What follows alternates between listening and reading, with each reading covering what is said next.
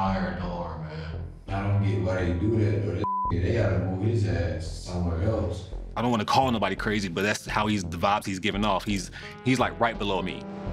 They don't have a proper place to put this guy. And once an inmate is a disturbance, not only to other inmates, but to officers as well, they're supposed to do something about that.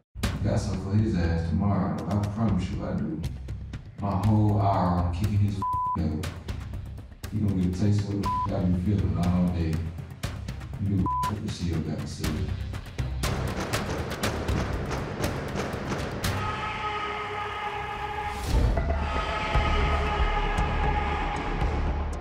So what you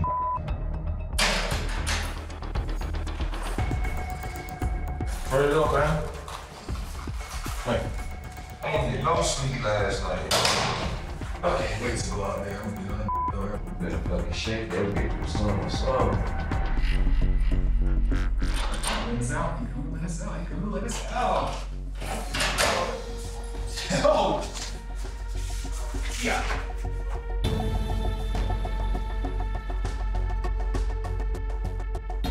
There's an inmate who lives right below me who constantly yells 5, 4, 3, 2, 1 all night long.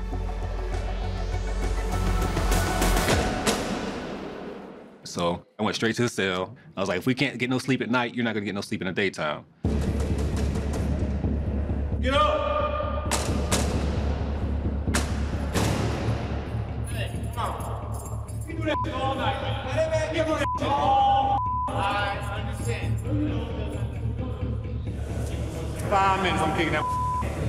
I'm a full-blown inmate again already. Why you think it's going to keep us up all night? You ain't getting no sleep as long as I'm out here. No sleep.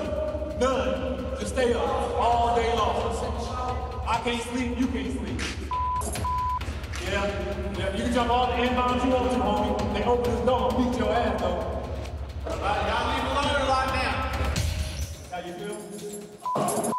How you feel? How come y'all let me keep us up all night? There's nothing I can do about that. You're right here at the door. I can help that. There's nothing I can do. His excuse, well, there's nothing that we can do. He's in the perfect place, and they don't care. I can't sleep, you can't sleep. I don't feel like I'm in jail. I feel like I'm in an insane asylum. The groundbreaking experiment returns for the first time ever with 7 former inmates.